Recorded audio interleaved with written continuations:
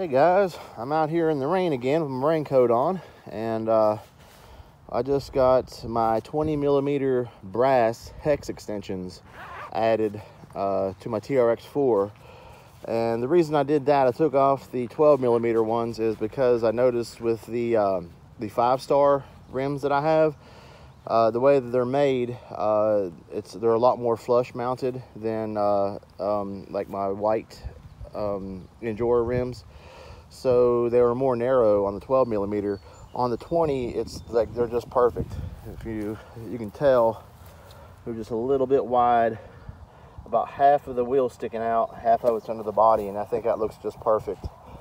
And I did put on my Proline Hyrax with the Predator compound 2.2s, the XLs, so the huge 2.2s on it. Let me know in the comments if you guys like the looks of it. I think it looks awesome.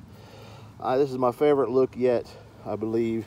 I do have to touch up the white lettering after removing them several times and moving them around. It did scratch up my white letters. I'll just have to touch that up with my white letter paint, but I'll have that looking good and new soon. But we're going to go ahead and do a little bit of a trail run, as long as it doesn't rain too hard.